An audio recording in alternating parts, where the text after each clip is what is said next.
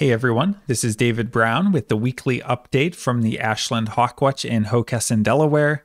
Today is October 4th, 2024. Happy birthday to my brother Bobby and also our mom. Now let's take a look at some of the photo highlights from this week. Let's start off with the Buteo. Looking at this bird, we do see dark patagial bars and a belly band, making this a red-tailed hawk. And we know it's a juvenile because it does not have a dark trailing edge to the wings or a red tail. Here we have a somewhat lanky raptor with a long tail and long, thin, pointed wings. This is a northern harrier. And looking at the plumage, we see a gray head, mostly white underneath, dark wingtips. This is the adult male plumage, sometimes called the gray ghost, adult male northern harrier. Here we have an accipiter that landed in a tree nearby the Hawk Watch. We see a relatively small head with a bug-eyed look. Looks like big eyeballs on a small head. Kind of a messy, thick streaking to the upper breast, and all of the tail feathers look to be about the same length. This is a sharp-shinned hawk juvenile. We had a day with northeast winds, and we had the first push of a couple hundred migrating Canada geese, but that's not what this is. This is a different species. We see these birds are all dark, and they have a long neck sticking out, but they also have a very long tail. And if we were to watch this flock, we would see that they were taking turns gliding. These are double-crested cormorants. But speaking of geese, here we do have some Canada geese, but if we look at the second bird, it's actually quite a bit smaller than the other ones. So this could possibly be a cackling goose. It's hard to say for sure sometimes because there's quite a size difference between different subspecies of Canada geese, and sometimes you'll get a runt Canada goose that's quite a bit smaller. So it's better if you get a really close look and can see things like the size and shape of the bill, but certainly a bit smaller. And later in the season, we do see cackling geese mixed in with the migrating flocks of Canada geese, but sometimes from a distance, it's hard to be positive. Here we have a hawk with a long tail and rounded wingtips, so we should be thinking accipiter, but is this a sharp-shinned hawk or a Cooper's hawk? Looking at the overall shape, it's not extremely lanky, it's a bit compact looking. We see that the tail is very squared off to the tip because all of the tail feathers are about the same length, relatively small head, kind of relatively shorter, more rounded wings. This is a sharp-shinned hawk. Here we have another small raptor, but if we look at this one, we see very pointed wingtips, making this a falcon. This is an American kestrel, and looking at the banding on the tail, since all of the tail feathers are banded, we know that this is a female. Now I'm going to flip back and forth between the kestrel and the sharpie, and I want you to focus on the wingtips. So again, on the kestrel, we see very pointed wingtips. As we go back to the sharpie, it's more of a rounded wingtip. So pointed versus rounded. So a lot of times from a distance, by the speed of the flapping, we can tell that it's a raptor about this size, but to tell between the sharpies and the kestrels, a lot of times we're looking to see if it has the pointed wingtips or the more rounded wingtips. Here's a species we haven't given much love to so far this season. Here we have a small, compact vulture. We see that overall it's dark with white only here at the wingtips and very short tails. These are black vultures. Here we have a large, lanky raptor with a black and white plumage that's very distinctive. This is an osprey. Here we have three birds together, and looking at them, we see that they have slightly different plumages, but they all seem to be the same shape and size. So I'm seeing a very compact looking Buteo with somewhat pointed wingtips. On the top two birds, we see a dark tail with a wide white band to it. On the bottom bird, we see a tail with a little bit more banding and bit of a lighter color overall. It doesn't have a dark trailing edge to the wings. So these are broad-winged hawks, with the top two being adults with that nice banded tail. And the bottom one that's more pale with more banding to the tail is the juvenile broad-winged hawk. So we went through the whole month of September, never really getting the big push of broad wings we were hoping for. In fact, we barely broke 100. But this photo from October 1st, at least we got one small kettle of three broadwings high overhead. So very disappointing year for broadwings, but we were happy to see any of them that we can get. When we're talking about Cooper's hawks, a lot of times we talk about having a rounded tip to the tail. But when they have the tail most of the way folded like this, you don't really see that rounded tip as much. So I just wanted to show this posture of Cooper's hawk because this is something that we need to be familiar with. This is a shape that is definitely Cooper's hawk. Overall, we see a relatively large head. We see a very straight leading edge to the wings, just holding the wings out very straight. We see a long tail, maybe you get a little bit of a curve to it. The other thing that jumps out to my eye is that the head looks very brown, and then as you get to the breast and the underside, it's very white. So if we had a closer look at this bird, we would see some streaking here to the upper breast, but from a distance, you see sort of a darker head and a very pale underside. So this is a juvenile Cooper's hawk. Here we have a falcon with a very distinctive facial pattern. We see kind of a pointed tail. As this bird came over, we could tell its large size. And we see horizontal barring to the underside, making this an adult peregrine falcon. And immediately following it, we had this bird, which is the same shape. We see that, again, that very pointed tail. But on this bird, we see more of a vertical streaking. And again, that's if the bird was perched up in front of us. The streaking is vertical, making this a juvenile peregrine falcon, so one that was born this summer.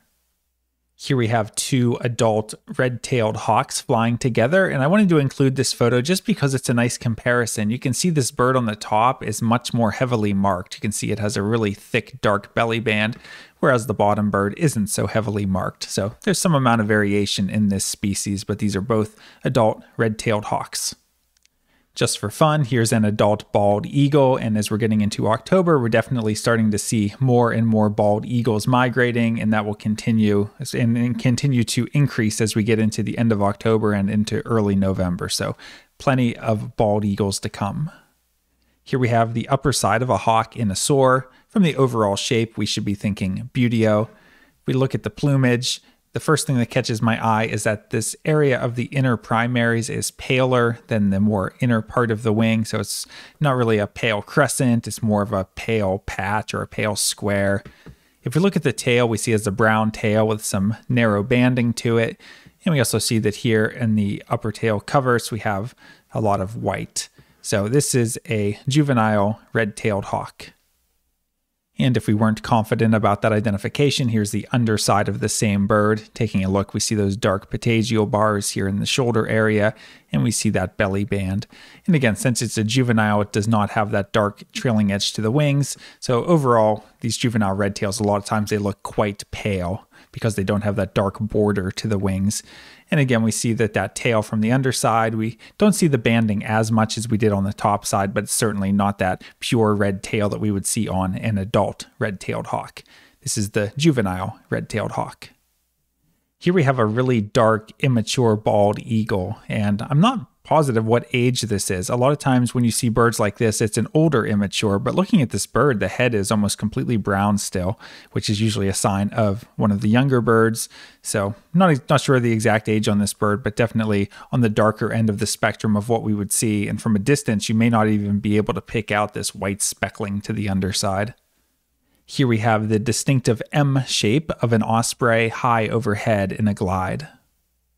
Here we have another bald eagle, and this is the classic juvenile plumage. So we see a dark brown head and underside of the body, but there's quite a bit of white in the wing pit areas here. So juvenile, meaning it was born this summer, and you can see an even trailing edge to the wings because none of the feathers have been replaced yet. Here we have a woodpecker that migrated past, and the most distinctive thing is big white patches to the secondaries, making this a red-headed woodpecker. Here we have a hawk with a very distinctive plumage, very orange underneath with black and white patterning to the wings, and a dark tail with thin white bands. This is an adult red-shouldered hawk. We just took a look at the juvenile or first-year bald eagle, and I mentioned how it had an even trailing edge to the wings because none of the feathers had been replaced. Here's an example of a bald eagle that's 1 year older, and we can see that there's two different lengths of feathers. You can see these ones that stick out more are retained juvenile feathers, and the shorter ones surrounding them are ones that have already been replaced one time. Here we have a hawk that's shaped like a flying cross, so we should be thinking accipiter, and this one should be pretty easy to identify. We see that the overall shape, the bird is pretty lanky looking. We see that it has a nice bold white tip to the tail, and the tail looks a bit rounded. We look at the upper breast and we see that the teardrop streaking is mainly concentrated there and not so much as you get down lower, and we see a large head. This is a classic juvenile Cooper's hawk. Compare that to this bird where we see more of a messy streaking to the underside. We see a smaller head, more compact shape, and we see that the tail feathers are all about the same length. This is a juvenile sharp-shinned hawk. Here we have some water birds with long necks with dark heads, and we see trailing feet and a nice even wing beat. These were the first two common loons of the season. Here's a raptor where the first thing you should notice are the very pointed wings, so we should be thinking falcon. We see that distinctive facial pattern. This was another adult peregrine falcon.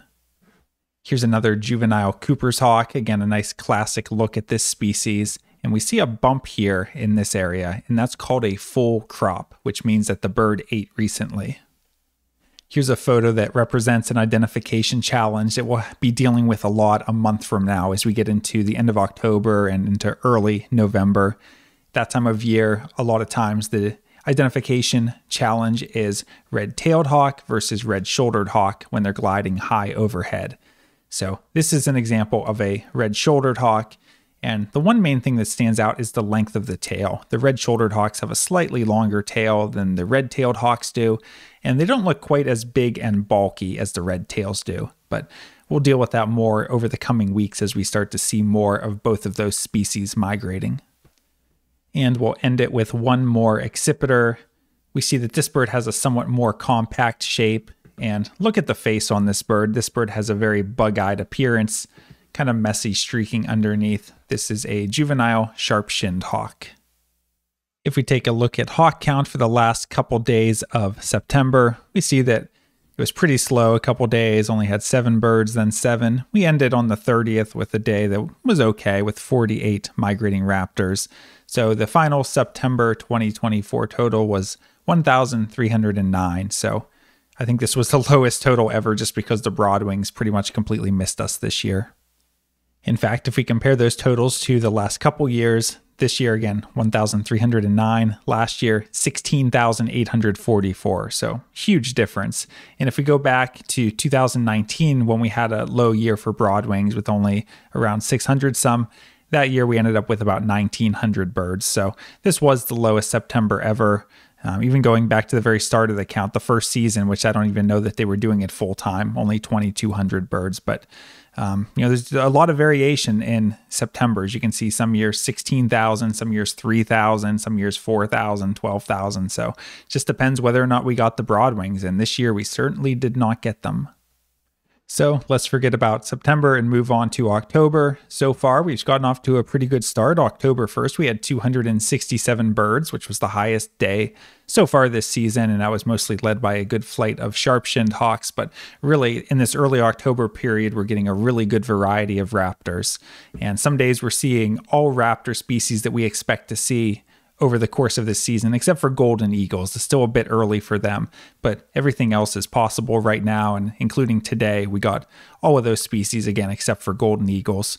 For the second and third, we had 78 birds and then 70, and then today on the 4th, we had 104 birds. So this is a really good time of year to get out and see a wide variety of raptors. It doesn't have the draw that maybe September has for the broadwings, and it doesn't have the draw of later in the season when we're always hoping for golden eagles, but there's something fun about this middle part of the season as a lot of species reach their peak time. Really good migration of accipiters and falcons especially. We're still getting ospreys, we're still getting a trickle of broadwings, and we're starting to see increasing numbers of migrating vultures and buteos. And over the next few weeks, we'll start looking for the first golden eagles. The weather coming up the next few days is looking really nice. We had all those rainy days last week with 5 or 6 days of rainy and cloudy weather. Finally, the sun has been coming out the past few days, and looking ahead, it's looking like for the coming week, there's going to be a lot of sunny skies and northwest winds. So really good winds for migrating hawks, but maybe a little hard to spot them in the afternoons when they get up high if there's not too many clouds, but would expect a pretty steady migration over the next week and hopefully some big days. So hope you can come out and join us at the Ashland Hawk Watch. From Lyco Birds, this is David Brown. Thanks for watching.